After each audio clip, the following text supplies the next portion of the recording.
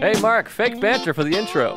That's all I know how to do. Great. Good to be here. Welcome to Tuesdays with Stories.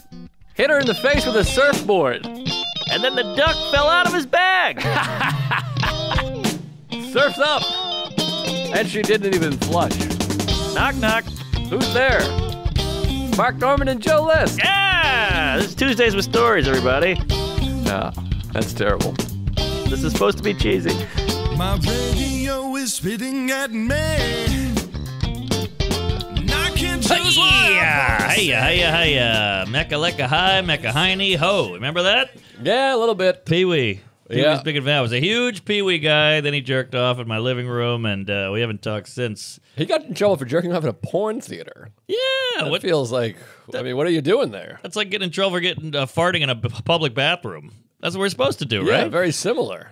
Yes. There should be places that you don't shit, but you just fart. A little fart house. Oh, a fart room. Oh, I got to tell you, I got the biggest laugh I've ever got in my whole life. Shart tank. Okay, keep going. That's not bad. I came up with an idea with my nephew and niece. Pop Shart. It's a Pop-Tart. You put it in. When it pops out, you just shit your pants. Which, they're 10 and 6. I have to preface. I mean, they were on the floor. Oh, okay. I got you. I thought you were talking about how hot they were. No, I'm saying the Tuesdays may not be, laughing at this. They're like, Pop Shart, what's happened to this guy? Nah, that's not bad. But the kids really, Pop Shart, and it's fun for the kids because Shart is a combination of shit and fart. Sure. But they can say it. That's true. Yeah, so they're like, this is great. I mean, they can say it around me. Yeah, good point. I think I'm that uncle. I got my nephew just says beehole all the time. Beehole, easy, the language. But he's 6, and they had a babysitter, and then she was like, yeah, he said beehole a couple hundred times, and yeah, it sticks with him. Boy, a new word for a kid. It's like getting pussy for the first time. You're like, woo, baby! You can't wait to do it all the time. It's all he says. I mean, it's literally all he talks about. He's like Rain Man. He's just like beehole, 400 Oak Street, beehole. By the way, isn't it funny that A-hole, B-hole, and C-hole all work? I guess D-hole, too. Well, cunt hole. Yeah, it's all holes. You got to get to E before there's no hole. That's a good way to learn the alphabet. That'll teach the kids. A-hole, B-hole, C-hole, D-hole. There's your clip. There's your clip. Podcast, clip it, folks. Put it in your pipe and blow me. Woo! But so listen to this. So this one, you ever have boy. these moments where you're like, obviously we want laughs. You want to get a laugh. Sure, love a laugh. You care about laughs. By the way, I Big think my laugh. shirt's a little small. I got fat and strong at the same time. Fat and Stronger, strong. I should say. Someone's going to email me. I got a Yeah. Let's not go crazy. little beefier. Beetle. Every way you can get beefier. Yes. Except for my cock. Yeah, it's a muscle that you can't work out. Oh, I work it out, baby. Well, I mean, it can't grow. Nephew. I put a steroid right in there and nothing. Isn't there a penis pump? You pump it. I tried all that. Yeah. No pump. Felt good. No but good, huh? What do you got a little mediocre, you think? I'm a medium rare. Yeah, it's veiny too. So I'm medium and veiny. So Vein is good. Vein is good? Vein is because it's ribbed. You're so veiny. But yeah, all right, I'm ribbed. Chuck, what are you working with over there? I feel like you might have a decent piece. What you do you- got 9 women. I said decent is probably the best way to Okay, describe okay. it. D-hole. What I'm do you thinking of 5.8. Yeah, 5.6, 8 in a good day. Okay, I feel better now. All right. Because you're like Armenian or something, right? Portuguese a little bit. Portuguese. Oh, Portugal. Yeah. You know, if you head east from Boston, Uh-huh. you think you're in London, but you're actually in Portugal. Is that right? Yeah, or New York even. You go due east, you're thinking like, oh, I'll be in Dublin, Right. but you go into Portugal. Well, maybe that's the continental shift. Isn't it the continents keep moving? Is that right? I think it's a drift, isn't it? A drift. Is it a drift or Tokyo. a shift? Tokyo's drifting. Yeah, and driftwood. Oh, Canadian driftwood. Aha, the worst kind. But yeah, there's Arcadian. a shift. Maybe it's tectonic shift. Tectonic shift. Yeah, Ah. that's when the earthquakes or whatever. Ah, yes. It's think. all changing. It's all pipes. Tectonic plates. They shift. Plates shift. Commemorative. Remember those? That was a big thing on TV. Hey, get your NASA plate or whatever. They're still on. If you click over, every once in a while I'm on Delta Airlines and they have live TV. Yes. So I want to know, I'll peek into the news if there's a news story, but I don't know who's next to me. So I don't want to be judged. Right. So if I go on CNN, I'm afraid he's like a right-wing guy being like, look at this fucking liberal cuck watching CNN. But I don't. If he's a liberal, I don't want him being like, look at this piece of shit Nazi watching Fox News. Right. So I'll click back and forth. So I'm one of those guys that watches all the news. Yeah. You could just watch porn and be done. It's funny how porn is less awkward than the political. Well, Delta's not offering porn just yet. Well, I've seen some titties on a couple flights. They do. They have Carrie, and Carrie just opens with like high school nudity. Is that right? It's wild. The I gotta opening write scene. That down. Hold on. They're just going. Remember to check that out. They're just going through the locker room, and it's just high school tits. What? And I'm on the flight. I'm like, yeah, I mean that's not just I got a tits. hoodie on. That's high school tits. And there's Bush tits. Bush and tits. President? No, Hastings. Two of them. Bush Jr. Anyway, so I'm on Fox. If you go on Fox News and you watch Fox News during the day, you're still getting commemorative plates. Wow. Oh yeah, big time. The eagle with the you know the 9/11. Yes, it's like the World Trade Center and the eagle with a torn flag behind him, and it's eagle 9/11 plate.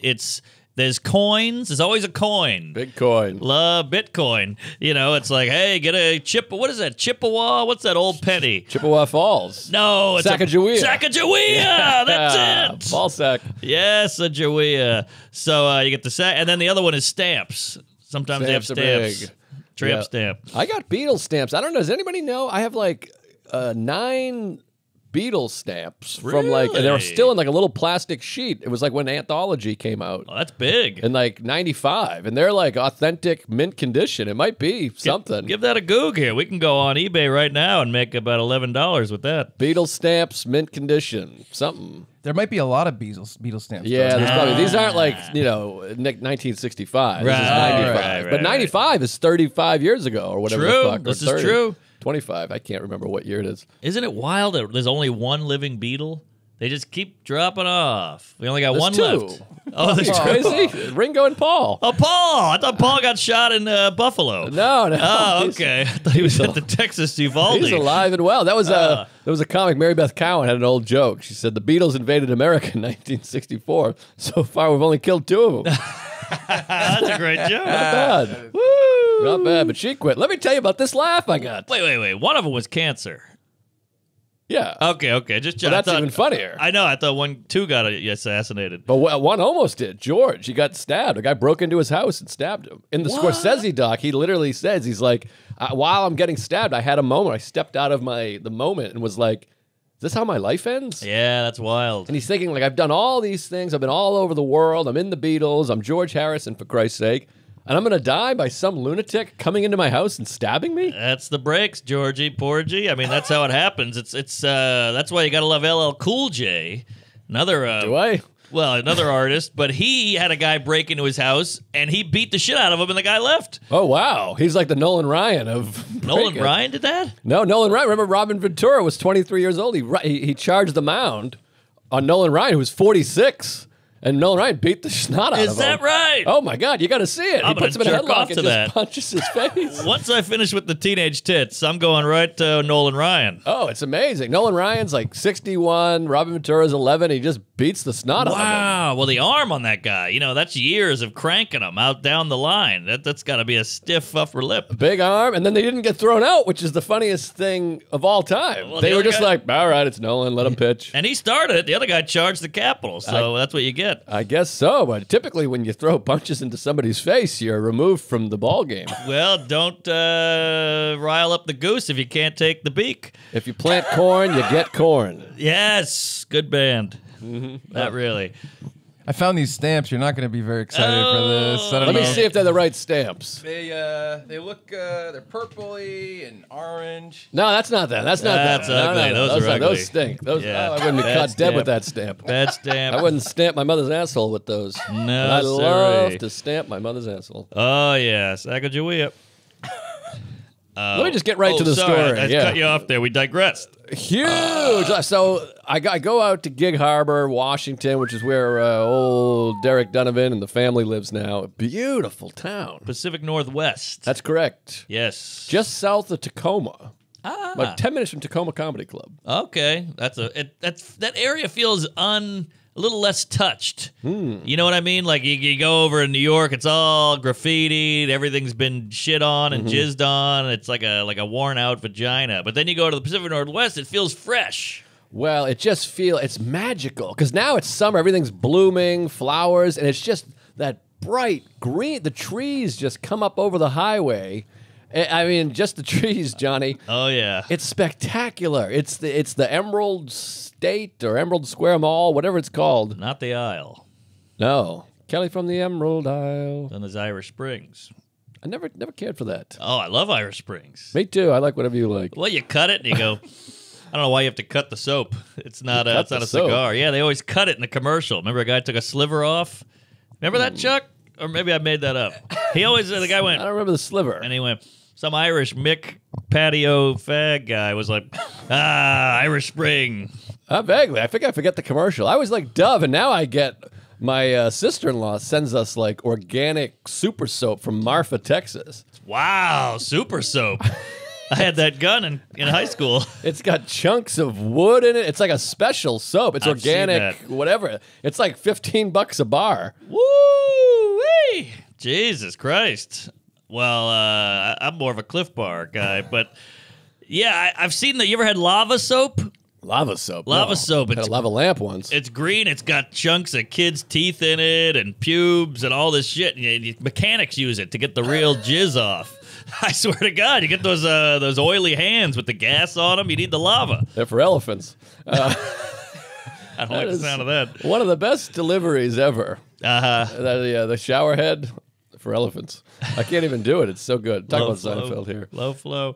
Okay, so I keep digress. So I'm in Gig Harbor. It's a beautiful town. I want to move there. There's no fucking kooks over there. It's just nice and affluent and special and gay. Untouched. So the last night, the kids, they're 10. They're about to be 6. One of them. And it's the last night. They're winding down, and they love Funkle Joe. I mean, I'm just a barrel of laughs. I'm the Tasmanian devil of fun. So when I'm leaving, they start to get a little sad. It's late at night. It's their bedtime. I'm leaving at 6 a.m., so they won't see me. They're all crying. Yeah. It's embarrassing. Sure. Well, you're the beehole man. I mean, come on. I'm a popular guy. So I just wish that my wife loved me the way my niece and nephew do. It'd be nice. I wish I was like, all right, I'm heading to Side Splitters, and she's like, no. You know what I mean? Well, I'll tell you, my lady does that, and it annoys the hell out of me. So it's all relatives. But like crawl under the couch crying? No, I don't want that. I'd hit her with a stun gun if she did that. But she does like the, and I'm like, what do you mean, I'm on the road every weekend. But then Alan, our therapist, is like, that's good. Don't you want her to be missed you and want her to be upset? I'm like, I guess you're right. She loves you. Yeah, she could be like, thank Christ. I got to go fuck Big Dick Bubba as soon as you're gone. Yeah. Ooh, anyone else hard? BDB. Yeah. So 5.8. So they're saying good night, and they're crying, and I got to go pee. So we had a big dance party. I see. They love Gangnam Style. They go crazy to Gangnam Style. Big hit. Then I played Smells Like Teen Spirit for them. I shoved that right up their ass. That cooks. Still cooks. It cooks. I hurt my neck, so I was headbanging. So that's an old man right there. Big dance party, but I got it hooked up to they got one of those speakers that's like 9 feet long. You know, the Hershey Bar speaker? Hershey Bar speaker? No. I don't know. Who's that? The guy who gives the TED Talk at Nestle? All right. I had to pull that out of my ass. The Hershey Bar speaker. It looks like it's big and long. It's like a big apple pie. It's like 5 feet long. Does it have almonds or no almonds? No almonds. Okay. I like the Hershey Bar with almonds. No bozo. It's a collab from the 60s, man. So it's a big bar. The music is just pumping. So I go. It starts to wind down. They're getting sad. So I go to the bathroom. Got to take a piss. And I start, when you go to the bathroom nowadays, you got to check your phone. Of course. So I watched someone sent me a GIF, whatever. I think it's a GIF, but I like to say GIF. I say GIF as well. It's a G. We're going GIF or GIF. God's gift to women. God's gift. So I play that because it's an animated GIF where it's like, oh, hello, oh, hello, oh, hello, whatever. You know how these work? So, but as soon as I play it while I'm pissing, getting ready to piss, I hear it in the other room because I realize I'm still connected to the Bluetooth. Oh. So now I'm like, oh, this is big. Yes. So I go to my recorded fart I have on my recording. Oh, classic. The Matt Wayne? I play the fart. No, the one that was mine that we played on the thing. It was like, that was a classic. so I play that one, and I just hear this big laugh. But then I realize I can record whatever I want in here. Aha. So then I get the recorder going like a set. Yes. And I go, oh my God, I'm so glad they can't hear this. And then I just record my entire piss like Naked Gun. Oh, this is great. What an uncle. With a big woo at the end. And then I go, uh-oh. Like a Ferris Bueller crazy fart. I mean, at this point, Derek must be going, how do I top this? I'm a horrible father. This guy's coming in and killing, then he leaves, and I got to be the bad cop. So I hit play on this thing, and I mean, it's full volume. It's like 300 volumes or whatever, decibels. Decibels. And decibel points. I can't come out because it'll ruin it. I just hear like just laugh. It's like Def Comedy Jam in there. The kids are on the floor. I got a 9-minute piss followed by a fart and on the loudspeaker blasting throughout the house. And do they know you know what you're doing, or do they think he thinks he doesn't know he's being recorded? Well, I think the adults know. The kids, I don't know what, but just for a kid to just hear the sound of piss. Oh. Gold. It's just too much. And it was a long old man piss. So. Oh, that's great. Wow. And good on you for realizing that and then being like, I could use this. It was big, and I come out, and I mean, Joey, he's just on the floor. It's like he was in shambles. Man, these are the best sets of your life. Forget the road. These children. I want to quit comedy, move to Gig Harbor, have a backyard, smoke cigars, and fuck a couple kids because it's just delightful out there. Sounds like heaven to me. It's a good living out there. So I mean, this is why these guys, like Barney, Elmo, the Blues Clues, Queef, whatever his name is. Paw Patrol. Yes. That's big. Teletubby, all these weirdos, they all end up banging kids because their whole life is just pleasing children and laughs, and the kids love them, and they climb on top of them, and eventually something's going to slip in. Did you ever hear about this guy? I heard about him last night for the first time. I think he's British, and he was molesting kids in wheelchair, or I heard about crippled kids. Jimmy Savile. Jimmy Savile, yeah, and he looks a little bit like Alan, quite frankly. Alan Lefkowitz. No, he's blonde. He's like a blonde, skinny guy.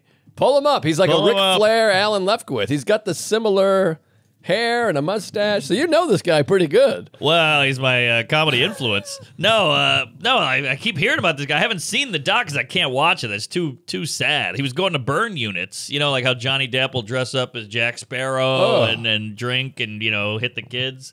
He was going there and taking them into the bathroom, and these kids, they got the Jimmy legs. They can't walk, and he would drag them into the bathroom and plow them, and then bring them right back out and play with the toys. I didn't know there was a doc. My sister-in-law was telling me about it.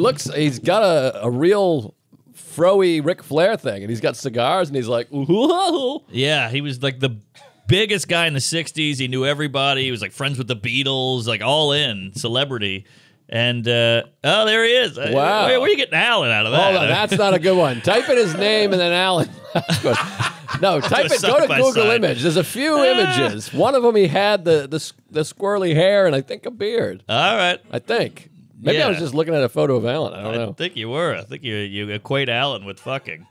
But this guy's bad news. He was banging all these, underprivileged. There you go. There it is. And they go, hey, it's Jimmy Savile. I could do worse. It was one of those things. Hey, folks, you've heard us talk about our love for Native. They know it's not just what's on the inside that counts, but what's on the outside, too. And you don't want to smell too bad on the outside. That's why Native is releasing their deodorant in new plastic-free packaging. I love Native. I'm wearing it right now. My lady wears Native. I like the unscented. I just want to not smell. But they got great scents, too. And it feels good because it's good for the environment. New recyclable package deodorant saves 37 grams of plastic. Native is also committing to 1% of their sales to environmental nonprofits. All of Native's other deodorants are aluminum and paraben-free. Kill odor-causing bacteria. Give you 24-hour odor protection. Choose from 10 different scents. Woo! Baby, classic. Coconut and vanilla. You name it. Lavender. I love it. So, you want to try plastic-free deodorant? Go to nativedeo.com/TuesdaysWithStories, one word, or use promo code TuesdaysWithStories at checkout and get 20% off your first order. That's nativedeo.com/TuesdaysWithStories, or use promo code TuesdaysWithStories, one word, at checkout for 20% off your first order. We deal with enough plastics. You're drinking plastic, you're eating plastic, you're blowing plastic. How about you just get off of it completely? Get native. When you've had a long day and you want to unwind like a grown-up, grab your favorite Lucy gum or nicotine pouch. I grew up puffing a few cigs every now and then. I even tried some dipping. You get that nicotine kick. We all love the nicotine, but why do you want the other crap? You don't want the tar and the crap and the dog crap and the queefs. So get the old Lucy gum. I've been looking for an alternative to smoking. Why not switch to nicotine product you can feel good about? If you enjoy using nicotine, you should definitely check out Lucy's products at lucy.co. That's lucy.co and use promo code Tuesdays at checkout. And if you're a listener from Canada, you can now get Lucy at ca.lucy.co. Also, I have to read this disclaimer. You know, the mumbo jumbo. This product contains nicotine. Nicotine is an addictive chemical. But what isn't? Remember, if you're interested in a better way to use nicotine, visit lucy.co and be sure to use that promo code Tuesdays. Get on it. Gee whiz. But anyways, I was killing out there in Gig Harbor. But I guess we could go back to London. I mean, I'm all over the place. Yeah. We got to do a lot of material here today. Well, so it's crazy to think, first of all, we were in London for, 9 days? I was there for 11. 11 big ones. I think I was there for 8. And, you know, you sit there a month ago and you go, boy, I got a London trip coming up. That's passports. That's COVID tests. That's a big flight, you know, a big TV thing. And it's so daunting, and now it's all over. Yeah. Isn't that weird how that works? But it's all done. And, I mean, we covered most of it in the London ep, which check it out if you haven't seen it. That was a fun ep. Fun ep, hot ep, lunch ep. But you left. When you left, there was a dent. I bet, yeah. There was a tectonic shift. Well, I feel like I'm the straw that stirs the drink over there. I really felt like a nuclei, you A know? lot of tea, yeah. Because when I showed up, you already were there, and you already had established a base. I mean, I ran into your room, kicked the door down, and started sucking you off. I Yes. needed you. You Jimmy Savilled me. And so when you left, other people come in, and then no one, you kind of go, hey, we're doing breakfast at 4 or whatever. Sure. 4 a.m. So nobody's willing to do that. So we kind of had to step up to the plate. Right. But we made it work, and it was fine. But it was weird because I did a show with you. I was green. I didn't know what I was doing. A TV show. We did a TV show, a game show, and then you left, and I had to do another one without you. Right. And it sucked. Well, we got to get into the show because we Okay. recorded before we did the TV show. Is that right? Of course. Ah. I did the TV show and left 5 hours later. Oh. I jumped on the side of a plane like Tom Cruise. Sure, like in Afghanistan. They're trying to get out of there. I mean, so we got to get into that, but I mean, it was such a fun trip, and part of me didn't want to leave, but I also wanted to get the fuck out of there. But Yeah. it was such good living because we were at the 5-star hotel, the Top Hat Hotel, I call it, and we were in Mayfair, and there's no kooks over there. I don't know if you guys know this. There's not kooks in Europe. No cool. You'd see every now and then you see one guy going, "Can I get a little change there, lassie?" or whatever. And it was polite and nice, and that was about it. He was regular. I mean, we saw, Luke Monis and I saw one guy in Soho the whole time. I mean, 11 days. We saw one guy who was like, you fucking, Yeah. like a pirate fella. But they keep to themselves even. They're not like lunging at you like they are here. Oh, it's bad news bears here. But the whole trip was fun. I mean, you got there. It was so nice. And I felt bad because you were with your lady, so I Yeah. didn't know what the policy is. Interrupt. Third wheel threesome, thing. fuck us. And then I felt bad because she's like looking for action. I'm like, there's a beautiful park. I'm 55 years old. I walked Right. you guys to a park. It was raining. I'm like, look at the flowers. Well, I caught her rolling her eyes a couple times. It was bad. She hates flowers. She hates nature. She hates a view. She hates beauty that's like natural.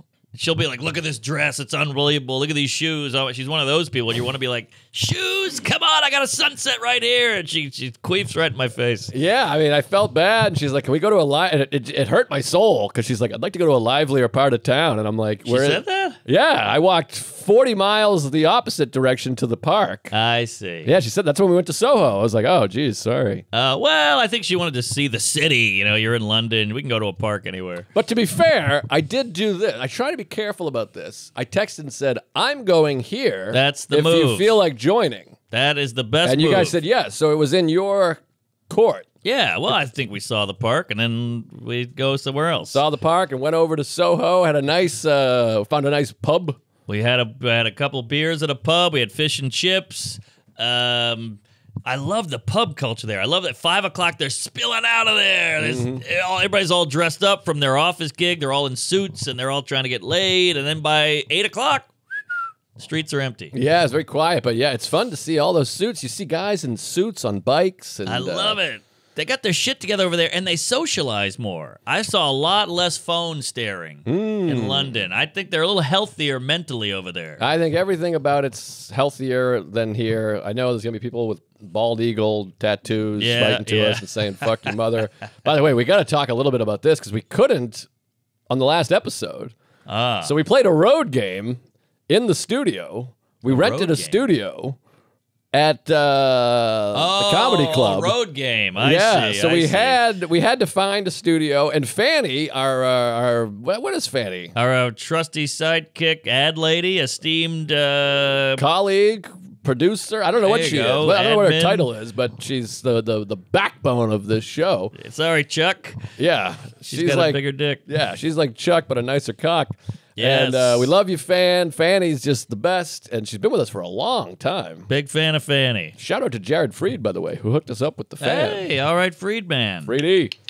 And anyway, so she rented us a studio, but we did a little math and number crunching. It was a half hour away. Then we had a rehearsal for the show. Yes. So we had to find something quick. And another shout out to 21 Soho. Yes. When I did my show there was a podcast studio. I said, hey, this could work pretty good. I put it in the back of the asshole. Right. The old noggin. Yeah. So thanks for helping us. We did a cool show. We did a fun ep in there. It was in the basement of basically like a production studio or a comedy club. Who knows what the hell that place is? But they assigned us a couple engineers. And one of them, the whole show, I mean, you can go back and watch the last show. There was one guy, he was not into it. A little frosty. He did not. Chuck, he wasn't. No. He was. I've never missed your 5.8 more. I mean, this one guy was on the ones and twos. He was eye-rolling. He was sneering. He was snickering. He was scolding. And then we had another guy on the camera, and he fell asleep the half of the thing. He was dozing off with the camera here, and it's right next to his head. So he kept going like, and I thought he was going to knock the whole thing over. I mean, you're mid-show, and you're trying to zing and zang. And they were very nice, very accommodating, did a professional job. We appreciate it. But the one guy was, we're not for everybody, obviously, and he was kind of making this face. Yeah, he didn't love the fodder. And the other guy was doing a head nod, like. So it's a bad combo. You got sleepy, and then you got cranky. Grumpy, you sleepy. You got dopey and queefy. So it was a bad dwarf situation. Yeah, it was tough, and it was tough sledding. You can't just be like, by the way, there's a guy that's just staring at us. He hates us. I know. You know, you couldn't say it, so it was like a hostage situation. And you had to plow through. You couldn't just focus on the negative. You had to just whatever. There's people at home enjoying this. Fuck it, keep going. If you notice in rewatch, I'm dying laughing the whole time because I mean, first of all, you're being hilarious, but then there's nothing funnier than you being funny within the same vision. A guy like this. I know, and I was losing it. It's like class back. It's back to 8th grade again, where the teacher's like. And the kid's like, or whatever it is, you know? It's a good time. It was wild, so thank that. And then even when we ended, it was like, we were blowing them. We were like, thank you so much. God bless you. We appreciate you saved us. And they were like, please leave this fucking area. Well, that's the one thing I'll take away from London is there's more of a professionalism there. I feel like in America, we let our queefy emotions get involved and we get mad and blah, blah, blah. There, they bottle everything and then they're a little passive-aggressive. That's how they get it out. We get it out like, fuck you, shut up, I hate that guy. They don't say any of that. They just go, and then they go, there you go, mate. I'll see you in hell. Right. Whatever the hell it is. Yeah. That's like Sarah's parents. They're, British. They're very stern. Stern. Tough. Daniel. Front bow, back stern. So, yeah, we did first of all, just to break down the game show, I don't want to give too much away. It's going to be on the CW in 2048. You guys are going to be all over this thing. Yeah. So it's basically a show where you do puns and, they go, hey, what's a book and a meat? And you go, Harry Pot roast, Yes. And the crowd goes, not wild. But they go mild. Yeah, they go mild. So that's the show. And it's just a bunch of those, and you can't really comment if a joke bombs. They don't want any authenticity. Then you do stand-up, and they pick the jokes you do. So I did a joke from 1984. I can't even remember. And it's tough. It was a culture shock. It was tough. It was fun, and I think the show will be fun. I did have fun, but it was. We kind of thought, is somebody mowing the lawn? It sounds like it. How is that noise coming from this office? Is it construction somewhere? Maybe it's construction. Maybe. That's not bothering me. It just sounds like a lawnmower. It might be a vacuum. Vacuum. Vacuum. It's very similar to the lawnmower. We're in a Similar vacuum. emotions when you're young. You don't want to do it. They're both like, you don't want to do it. When someone else is doing it, it's annoying. You're trying to watch the ball game with a cartoon or whatever, and you're just like, please, shut the fuck up. And you don't want to miss a spot. You go in rows, just like a lawnmower. Yeah. Get a Mexican to do it. Whoa. No, I mowed the lawn every week at my parents' house. So, where the fuck were we? I get distracted by the London lawnmower. town, foggy, Oh, yeah. So we had to do the bad TV show. teeth. So the TV show, you get a call from your agent, your manager, and they go, hey, there's a thing in London. They want you. And then you don't even listen to the details. No. It was a pretty penny. Sure, it was Paid- a nice chunk of change. Paid well. And then I just want to go to London. Of course. First class flight, amazing hotel. How can you say no? Couple bucks. And so I go, I don't care what it is. I don't care if it's, Gay porn. Yeah, or a pun show. I'm happy to go do it. Sure. And so we say yes. And then I was booked. And then you were like, are you doing this thing? And I was like, oh my God, do it. Yes, Please. So it's all my fault. No, I mean, I'm glad I did it, but it was a lot of work. I mean, they would give you packets, and you were giving me shit. I felt like Kramer, before the marathon. I'm smoking cigars, I'm drinking, I'm playing poker, and you're like, this is a lot, man. I hadn't even cracked the attachment yet. Well, I lived it. So I went Yes. there. And so I had this moment. I'm like,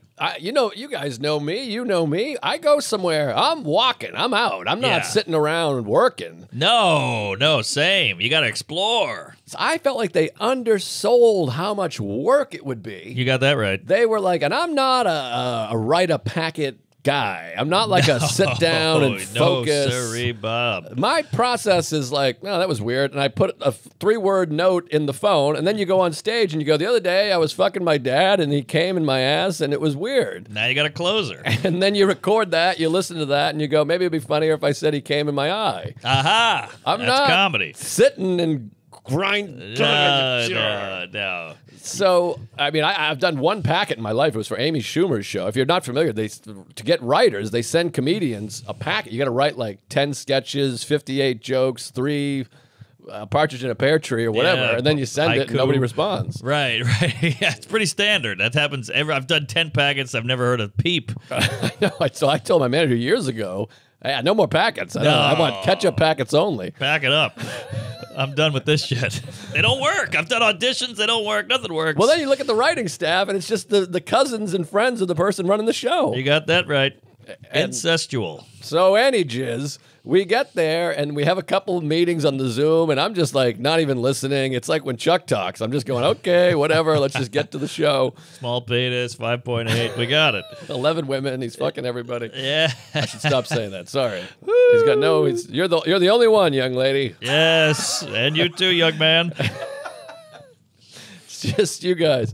So Young lady. so then we have a meeting on the Zoom, and the producer, who is nice and like a legend in television. Big legend. Big credentials. Yes. Big resume. Huge. And he says, hey, having a good, I mean, this is like so embarrassing. It's like from a sketch. He's like, you having a good time in London? I was like, am I? I went to Big Ben. I'm like, I went to see the Queen. I was at the Palace. I'm wearing like the big black foam hat. Right. You got the little flag.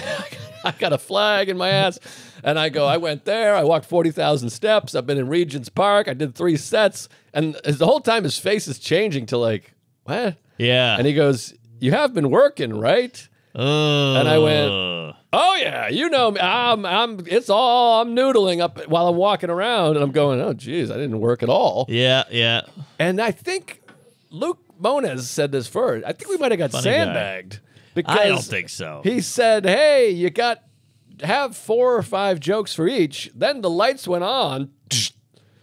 The Brits, there was 2 British comics. They had like 50 jokes. They got packet on packet on pages. It's unbelievable how much work they had and how much ammo they had. We were out there with a slingshot. They were like with a fucking Gatling gun. These guys, Reese James and Glenn Moore, look these guys up. I mean, insane. Talents. And on television, in front of a studio audience, cameras, the red light, I had to look in the camera and go, I don't have anything more. Oh, I'm out. They don't allow that in London. They don't fuck around with that. But these Reese and Glenn guy, I mean, they came out there and they're poised. You know, they sit up straight, they deliver it right on. It kills every time. Always gets a laugh. And if you notice, if a joke didn't get a laugh from one of them, they harped on it. Right. They'd be like, oh, I go back to that one joke. How about that, huh? You guys left me high and dry. And you're like, oh, they left me high and dry on 14 jokes, but you don't see me bitching. It was rough, and they kept being like, do this bit and this. They were so nice and so helpful, but I just couldn't remember. It's old, but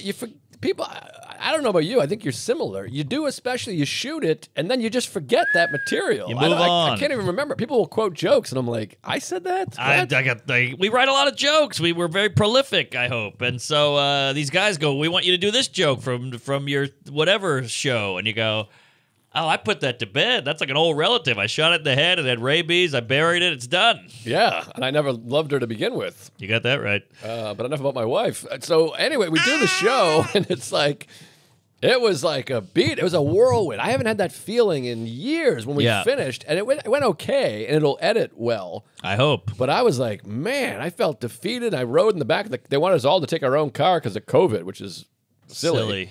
And Luke Monis and I like held on to each other tight and rode in the same car. And we were like, we got to kill ourselves. Yeah. And then you arrived, I think 2 days later. Yes. And so I tried to really give you the warning, and you were not heeding. No heed. No heed. No. I said I got an itinerary. I'm going all in. I got the lady here. We're gonna really fuck Prince Harry and Meghan Markle and the other guy.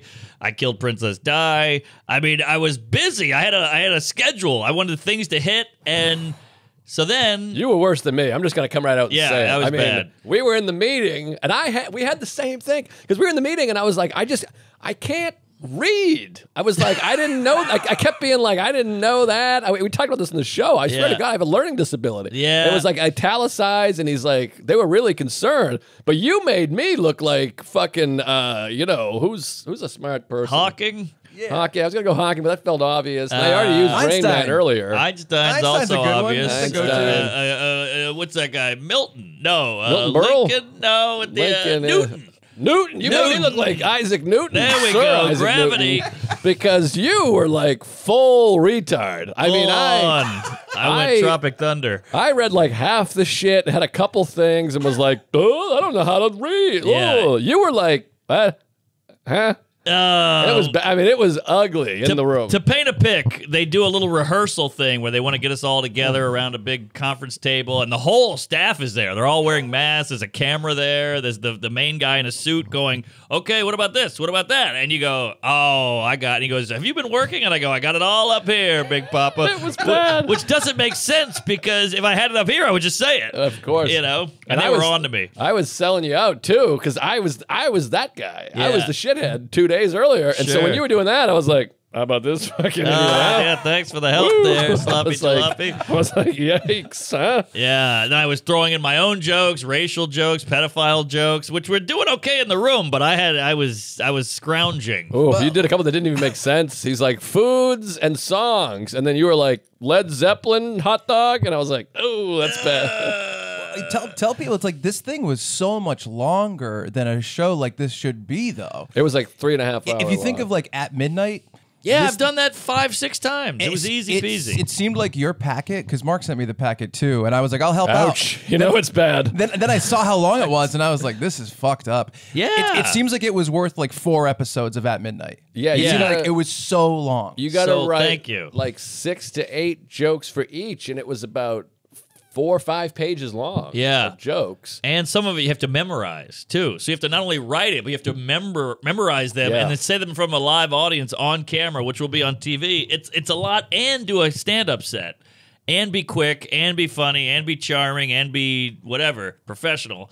So I eventually got it in my head, And I go, I'm cracking the books tonight. I'm on tomorrow. I have a noon call. I haven't even opened this thing, and I just went all in. I put the coffee on. I lit a candle. I prayed to Allah 5 times, and I just sucked it up and did it. And you were there.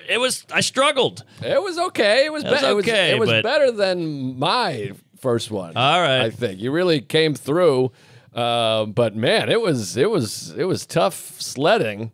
There was Yeah. 18 different categories. I just read it. 18 Wow. different ones. 18, you'd have 5 or 6 jokes, like you said, memorize, and then you have to do stand-up in the middle of all that. That's fucking crazy. It was that's a wild. lot. But then it makes sense because you're like, oh, they flew us first class both ways, put us in a 5-star hotel, and gave us a chunk of cash. Yep.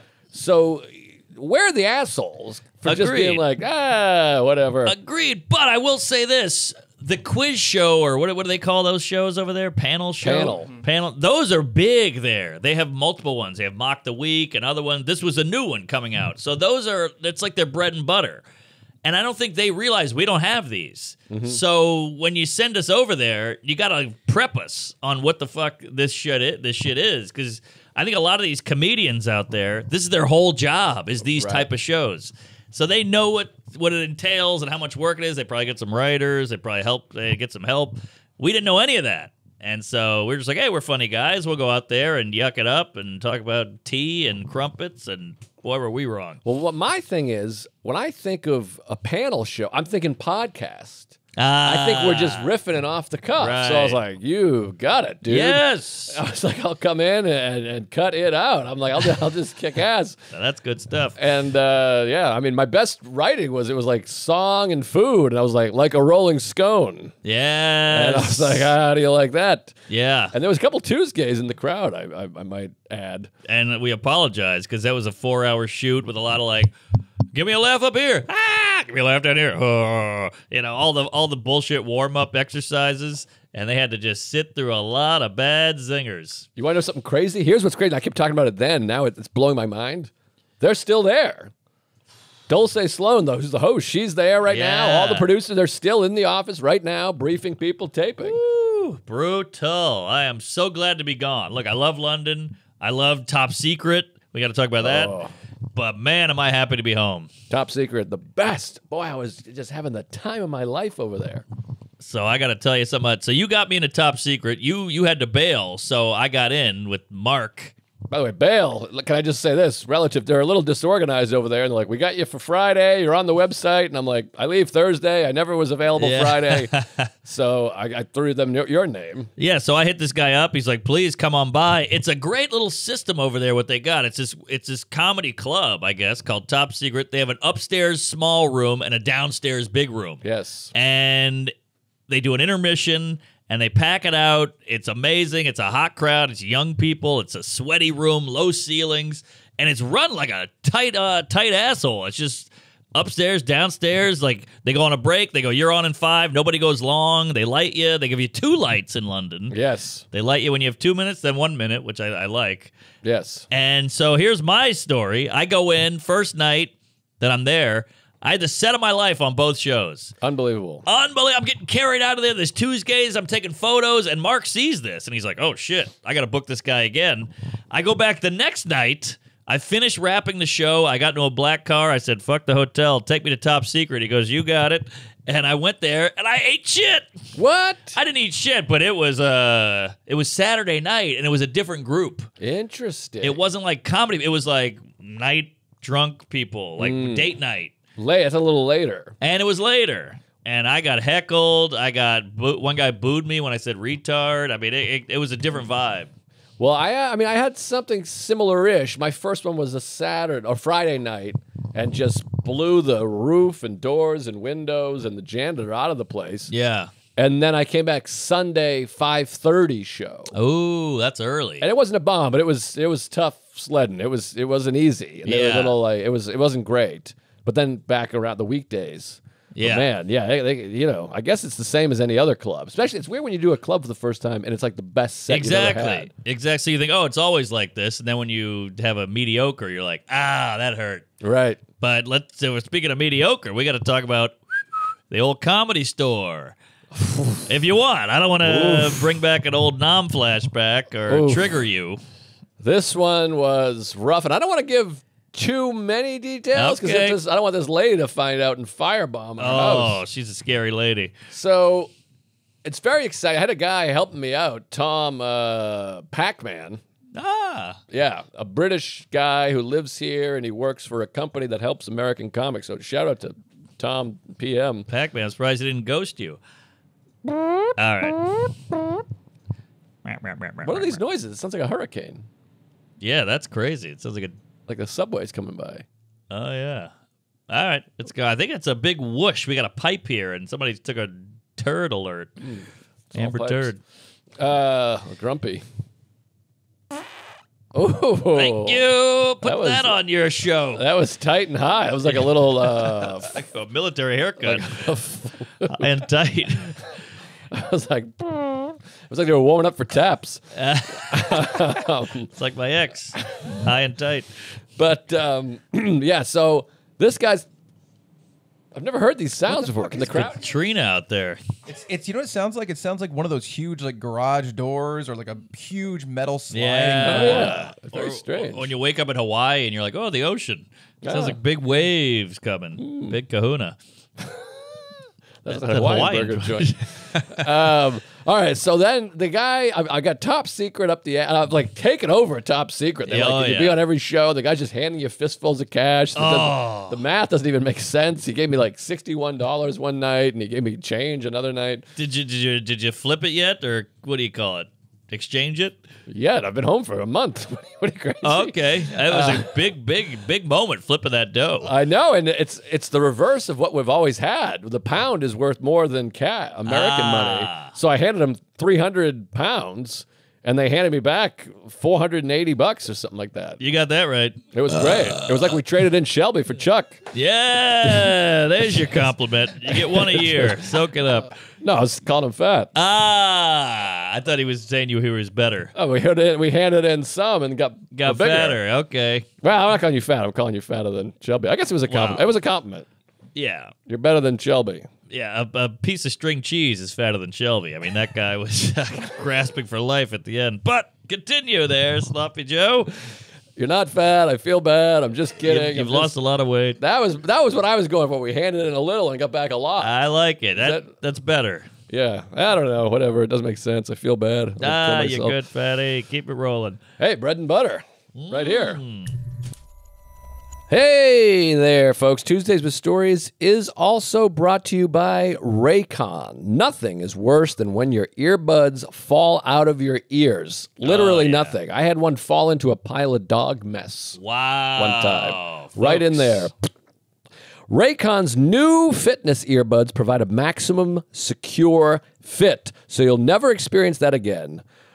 Tell us how well Raycons stay so well in place. You can't even believe it. My friend has a pair of Raycons, and one time he was being chased by a kook. True story, and they stayed in the whole time. That's how he knew they were the best earbuds around. These things, you can do cartwheels, backflips. They never fall out. They're hard to get out. These, just kidding about the last part. They're easy to get out, but they're hard to, you know what I mean. Anyways, these babies are sturdy and comfy with optimized gel tips from the perfect in-ear fit. They will not budge. Raycons offers 9 hours of playtime and a 52-hour battery life. That is insane and much better than their competitors. I can tell you that. Get quality audio at half the price of other premium audio brands. Now is the perfect time to pick up a pair because right now you can get Raycon's fitness earbuds for $20 off at buyraycon.com/Tuesdays. And to make this deal even sweeter, our listeners get an extra 15% off with code Tuesdays. This is a limited time offer, so get in now before it's gone. That's code Tuesdays at buyraycon.com/Tuesdays. Get a pair of earbuds. Do it. Do it now. Tuesdays with Stories is also brought to you by ExpressVPN. Using the internet without ExpressVPN is like using speakerphone on a crowded subway. Do you want the whole train to know your business? Absolutely not. Of course not. Internet service providers can track every website you go on, and they sell that information to big tech and ad companies. You don't want that. It's no good. It's bad. ExpressVPN puts that fear to rest. Just fire up the app with one click of a button. Your network data will be encrypted so no one can see your online activity. It works on phones, laptops, and even routers. Everyone on your Wi-Fi network will be protected too. That's why ExpressVPN is rated #1 by The Verge and Tech Radar. Protect your online privacy by visiting expressvpn.com/Tuesdays today. That's expressvpn.com/Tuesdays, and you can get an extra 3 months for free. expressvpn.com/Tuesdays. Back to the show. By the way, if you're not watching the video, I guess we're ruining the show. You're missing out. It's no good. So get on the YouTube. Yes. Oh. All right. So wait, what happened?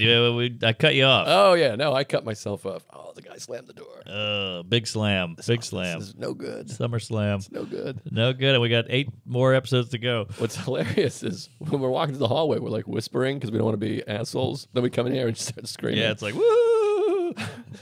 Clown car let out. So I'm at Top Secret. Then the guy messaged, and you know me, I don't like to have too much insanity going. So the guy, I got 2 spots at Top Secret. Then he gets a message, can you do the Comedy Store? Legendary club in London. Of course. Right in the heart of Leicester Square. So I'm like, well, we'll see what time. And it worked out because my spots at Top Secret were like 9:30, and then Comedy Store 8:30, and they're about a 10-minute walk. So I was like, okay, this is perfect. We're zinging, and we brought the whole gang. We had all the comics. We followed you because we're like, hey, I want to see the Comedy Store. The whole gang. It was Ismail Lutfi, who's fun, and Luke Moniz, who's fun, and you. And so now I'm the guy from out of the country doing a guest spot who's showing up with 3 friends. 3 mooks.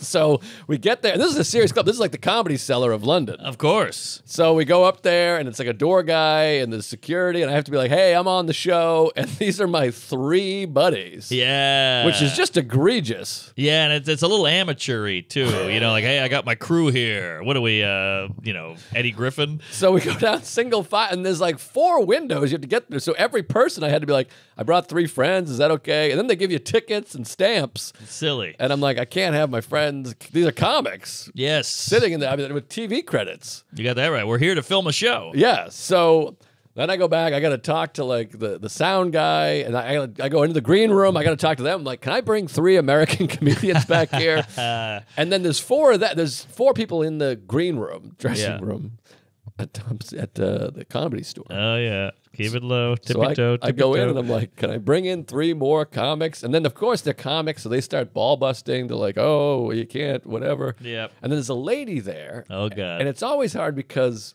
when you're visiting a town, you feel very, like, stupid. You're walking into their group. Yeah, you're on their turf. Yes, and I try to be mindful of this when people are visiting New York. Yes. But it's not, people are always like, oh, comics are cliquey. But I'm like, they're just friends. And then there's a non-friend there. So they're just talking to their friends. So I go, can I bring in my 3 friends? They go, yeah. And there's one lady there. She's like, whoa, are you Joe List? Are you the famous guy? I hate the famous guy. Which feels a little antagonistic. A little aggressive. She's like, you're the famous. They told us there's a famous guy on. You're some famous guy doing a spot. Yeah. And I go, no, I'm not famous. But anyways, I'm going to bring my friends in. So then you guys all come in. It's a tiny green room. It's smaller than the studio. By the way, if you're famous, you'd know that the whole thing doesn't make sense. I know. It's like being like, are you the rich guy? Are you the millionaire? It's the same thing where you're like, now you make me feel weird. Yes, and I'm not famous because none of you know who I am. Exactly. Anyway, so she's a little strange, and so we all come in there, and she's like the dominant one. She's doing all the talking. You got that right. This and that, and then she starts saying, by the way, the comics couldn't have been nicer. Then she starts saying, and I assumed this woman's a comic. I did too. Yeah, so we thought she was just a kooky comic, and she starts talking about Austin, Texas, and she's just really bowling over everybody. Yeah, she was the alpha. Yes, and then she starts talking about how this is a benefit, which I did not know. A benefit for abusive relations. They're raising money for people to abuse somebody. I didn't quite catch it. Domestic abuse, hitting the gals there. Domestic abuse, and she started giving us stats like 1 in 3 murder victims is a woman, 1 in 2 women will be beaten. And This is a comedy club, folks. You know, we're about to go on, and we're getting pummeled with stats. Ironically, we're getting hit. so these are serious stats, and it's serious business, and I feel terrible for the women who have been abused. Sure. But at the same time, I'm nervous. I'm going on in 8 minutes. I'm a guest in a world-famous comedy club. Yeah, you're in Europe first. And I'm up first, and she's like, you cannot talk about relationship. You can't talk about this. You can't talk about that. And then one of the comics, black guy, started to be like, well, who are you to say what we could talk? Exactly. He kind of got into it with her. By the way, and then she pointed to a woman who was in a burqa. Is that the right term? Yeah. That doesn't matter. I'm just painting a picture. That part doesn't matter. But she's a woman. She's like, she can talk about whatever she wants. Which doesn't really fly. That doesn't make sense. That's when the guy started to be like, what does that mean? I don't Yeah. get it. He's like, I'm going to talk about whatever I want. And I appreciated him. And then we kind of got distracted because it was like one of those tense arguments. So you're Yep. like, okay. But they started debating. But this whole idea of like, you can't talk about anything, but she can. Yeah, I that's. don't understand that. It negates the whole thing. Like, can we talk about this or can we not? But you can because you have a vagina, and you can't because you're a dick. It's all topsy turvy. It was quite puzzling, but it was enough to throw me into like, I can't talk. Oh, Jesus, this is a benefit. And then I'm like asking quietly, I'm like, how many of the audience, because it was packed, I was like, how many people are just regular, we're going to see a show? And how many people are here for like a domestic violence thing? Yeah. And then the lady, so this is when we find out, she goes on first to talk about the charity, Always great comedy. which is when we realize that she's not a comedian. Right. You got that right. Which before, I try to be really love all comedians. So once I found out Sure. she's not a comedian, I'm like, fuck this woman. Yeah, she's out. I was like holding on to some liking of her because she's a comic. I thought she was crazy. Yeah. So then you're just like, who is this woman? Why? And so she goes up and talks about domestic abuse. Oh, yeah. Hilarious. And it was like serious domestic abuse talk. And I'm like, oh my God, this is brutal. So now I'm all in my head. I'm all nervous. I'm all anxious. Then I go on stage and that woman comes and sits in the second row. She's Second lit row. with her friend, also a woman. And my opening joke is about wanting to kill yourself. Yeah. And right away they were like this. Oh, I And watched her watch you. They It was start brutal. like talking to each other like this, and they're right there. I know. And so then I was clammed. You choke. Oh my God, I choked, I clammed. It was just brutal. And then I start talking about my wife because my whole act is about relationships. Sure. And you got to make fun of her. That's comedy. So I'm just like shitting on a woman. I'm like, she's older than me. She sucks. She's this. She's that. Dumb. I want to hit her. And then they're just like, the whole time they're like doing this. And like, it was yeah. like a cartoon. Yeah, it was rough. And you know, this is all compounding. So now you got, I'm the visitor. I'm in a foreign country. I'm going up first. It's an abuse thing. She's in the front row. All my act is, or most of my act is about about relationships. It's a lot of shit swirling above you. It's all pipes, and I'm famous for God's sakes, and the booker's there, the local comics are there, and it's packed, and I'm getting like teehees, Right. And then I have another joke. I realize I say cunt in it, so I had to like edit that. I edited like the best punchlines in a bit. On the fly. I ate a bag of cheese. I went to the Comedy Store and ate shit. It was fascinating to watch, and I felt for you because and then you go to Top Secret and you murder. I went to Top Secret. I got them on tape. It was like the two best sets I've ever had in my life. Same exact material, but you're loose and you're delivering it, and there's not someone talking about domestic violence. And I just think that is not a play. If you have a foundation for domestic violence, God, of don't course. do stand up. Have a cornhole tournament or a Yes. softball tournament or a boxing tournament or some kind of thing. It's like doing Bingo. a diabetes talk at a candy store or like the Hershey plant. Like, what are we doing here? This is a comedy club. This is not your benefit place to get the word out on domestic abuse. And it's just you have to be uninhibited to properly do stand-up comedy. You gotta can't be. have rules. Agreed. So it was tough, and the whole walk over to the Top Secret. But it's amazing how it just turns around. You go on a Top Secret and just rock and roll over there. You got that right.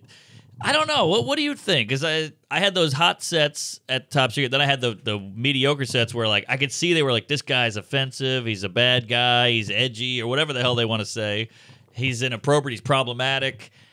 And you go, well, what do I do here? Do I change my act to fit them, or do I just go to my own people? But then you're like, I want to be good for everybody. Right. So it's this weird thing where I'm in the shower like, what do I do here? Do I try to appease the haters and change for them, or do I just stick with the people who like me, or is that a cop out? No, you don't appease the haters. That's for sure. Okay. Unless you're in a situation where it's like, this is a benefit and you'll ruin our night if you talk about this. That's the situation where you're like, I wouldn't have said yes to this. Ah, I see. You need to have, whoever. And there's great comics that can be clean and That's not what I'm saying. controversial. I want to be a great comic.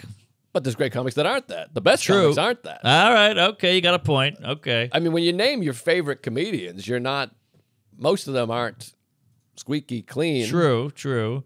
But I mean, maybe Seinfeld, I guess. Regan, Gaffigan. Yeah, I guess some of them are. There's some great ones. But, you also know we know a lot of bad comedians who just stick with their people and they do their little bubble and they don't grow and they don't get better and they just, it's agreeance comedy. Well, so you don't want to know- be that either. But you don't want to do it for your people. You want to do what you think is funny. Sure. And then the people come to you. I mean, Okay. that's what the real great art is. You look to Dylan. Yes. Bob Tim. Dylan, they're like booing him off stage, but he just found a new audience. He's like, this is what I'm doing because this is what I want to Right. do. So you got to do what you want to do, what's in your heart, what's in your fart, and what makes you laugh. Shark Tank. And as Bob Dylan also said, it's important for an artist to never arrive at a place. Huh. What do you mean? With the flights? We got to arrive and depart. What are you talking about? Well, you don't want to just be, I'm this. Now I'm this. I you do this thing for these people. you want to reinvent. Yeah, you want to, you want to do what you want to do. Right. I mean, look at Carlin. I mean, Bill Burr said it well. He said Carlin every 7 years became a different comedian and said, if you're coming with me, great. If you don't, fuck you. I'm going this way. There you go. Fuck you. I'm getting in the plane. Not getting on the plane. The Terminal Snack Bar. He was fun. Good comic. But yeah, okay, that helps. I'm in Yeah. the tub going, what do I do? Do I become more like them? Do I appease? Don't appease. Well, I had this 2 prefer specials carrots. ago. I literally was like, you know what? There's so much money in clean. Yeah. I used to do clean. I'm going to do a clean hour just to show everybody I can. Yep. I'll do some corporate. I'll just fuck. I'll get on. You get on more serious radio. Yep. And I'm like, I'm going to make way more money because I'm going to do a clean hour. Yeah, oh, yeah. And then I'll go do whatever I want. And then I started writing, and then you're like, the first joke I came up with was a shit joke, and then another shit joke, and then a sex joke. Whatever happens, you're like, I'm going to talk about that because that's funny. Oh, that watch. and I think I hate the watch. you're pretty clean. Like, I wouldn't call you a dirty comedian. I don't know.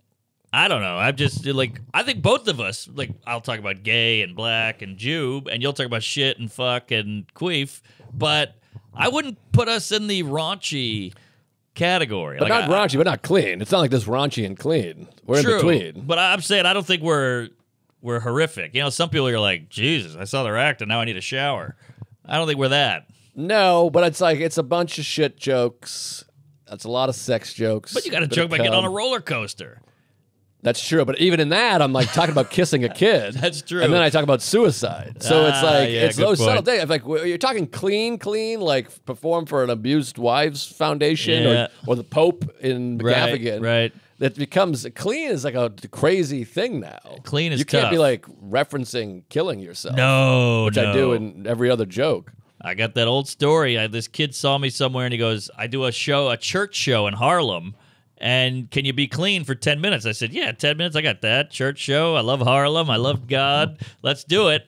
I was killing. 5 minutes in, I go, so my gay roommate, and he goes, I'm like, wait a minute. You said clean. He's like, you can't talk about fucking gays. I was like, that's clean. He exists. He's my roommate. And he couldn't understand it. Yeah, that's tough. But Well, that's what can you clean. do? I wasn't fucking the gay roommate. I wasn't blowing the gay roommate. He was blowing me. Yeah, that's totally clean. Yes. I cleaned up after. Clean as my gun. Yeah, hotter than a $2 pistol. All right, so I assume we have to wrap it up here. I feel like this has been going on for a month.